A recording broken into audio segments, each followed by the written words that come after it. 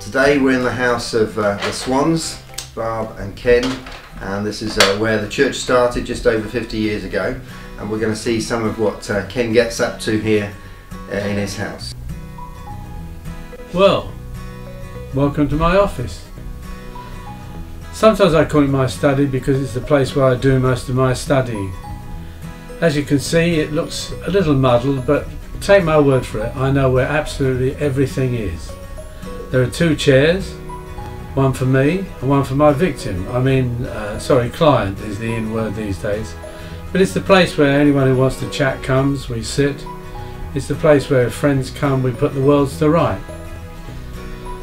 There's a guitar here, that's to help me keep calm. You know, remember King Saul, how when he got agitated, David came and played the harp. Well, I play the guitar, so it keeps me calm. There are CDs here. I have files for my documents, you name it, I might have it.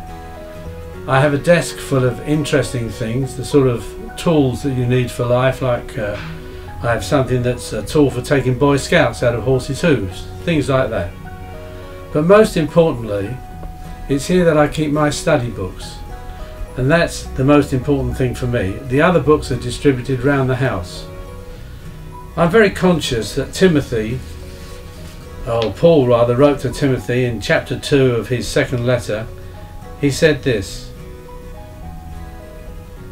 "Be diligent to present yourself approved to God as a workman who does not need to be ashamed, accurately handling the word of truth."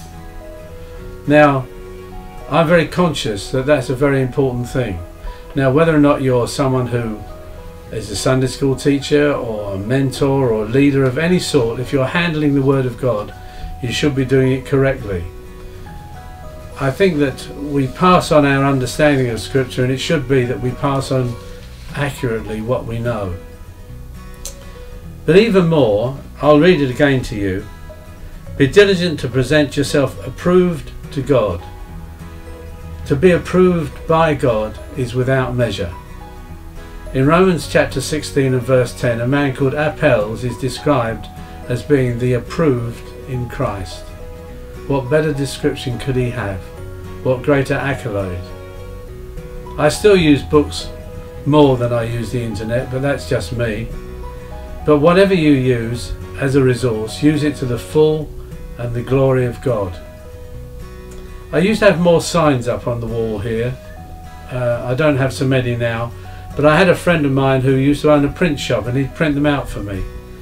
One of my favourites was this: "Behind every great man is a surprised mother-in-law." Have a good week.